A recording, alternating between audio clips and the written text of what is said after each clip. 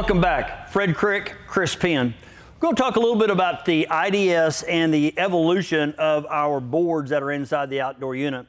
This right here beside me is the old BOVA 60, which was the 5-ton. And you can notice that we had actually a lower board, a higher board, and a bridge rectifier right in the middle.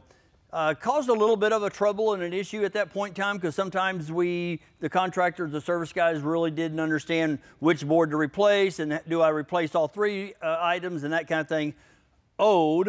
And now we have gone and basically revolutionized and made simpler, I think, our boards with the IDS product. Chris, tell us about those two. Over here on your left, we've got the old 15-seer board. Okay. And since we're kind of changing everything over to the new refrigerant and stuff, so there's going to be some board changes. One of the biggest changes with the old 15-seer board is that ability to change the tonnage. Okay? Go from a 5 to a 4. From a 5 to a 4, okay. or you know, from a 3 to a 2, okay. right? On this particular board, it was the SW6. Okay. As we convert over to the new product, this actually, 15-seer board is going to actually change to a J2 to match the rest of the boards. So not only on the Premium, it's J2. On this new, the board here shown in the middle is the IDS Ultra board. Wow. And that is, comes with the J2 that's going to change it from a 5-ton to a 4-ton. Okay. And the board we have in the middle is the new IDS Ultra board. Okay. Okay. As you can see here, pictured here, this is going to be what we're going to call the Ebox assembly. Okay, we have the ability, in the event that we have a board failure, we have the ability to either change the board itself or the whole E-box assembly.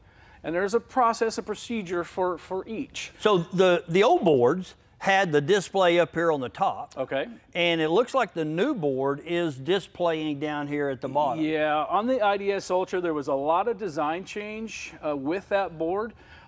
New fan driver up here at the top, and that's kind of why we had to move some things around a little bit. Okay.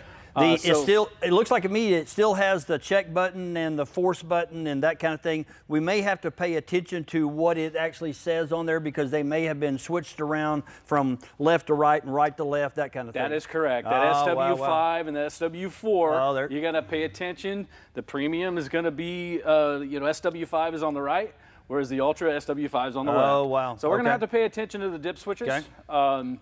So yeah, a little bit of configuration there. And then we had some additional sensors added to it, along with that crankcase heater. And so kind of the design of that board has changed a tiny bit. Another key point here too is the checking the DC volts on P and N. Okay. We now have an easy connection spot right up there. Oh, sweet. And so we can get our meter leads on that. So if we pull the disconnect and the screen goes black, the book says for us to get our voltmeter out and take our DC voltmeter and go between those 2 points. Okay. Okay. Those 2 points are here and here, P and N. That's correct. That way, if it's less than 42 DC volts, the board has discharged itself. There's nothing in here for us to discharge and help it out and all that kind of thing. I noticed the other thing on this particular board, we have common blue, yellow, and white, basically terminals that we fit into with our low voltage when we're wiring it up, 4-wire, let's say it's old style type thing. That particular, when I was reading the IOM, that particular common was brown, and now it's gone to? It's gone to black. Okay. We have actually made another change there too. And with that Ultra product, it does come shipped as a communication style logic. Okay. If I did want to do non-communication style logic, I would actually have to use the harness that comes in the goodie bag to plug into that. Still the same 4-wire connection, a little bit different than the board that you pictured or talked about over there on the left there, or my left. So it's still going to have the same 4 wires. It's going to be a Molex plug connection, and yes, our common is going to go from brown to black. Okay. Wow.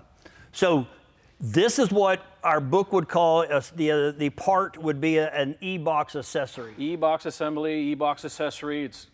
So I remove the top, I take all the screws out that I need to take the Molex plug, take the high voltage wires, the low voltage, and I slip this up and it becomes mine. It's about a 10-minute process. Yes, sir. You know, again, a lot of screws, like you said, it's got to take the top off, got to unplug some things. But it eliminates perhaps of getting in here. I mean, this thing has a lot of screws on it as well. There are some boards that we're able to kind of lift that board off of the heatsink, but this new Ultra board is a little bit different design, and we're going to see that when we we do have another board or another style of replacement.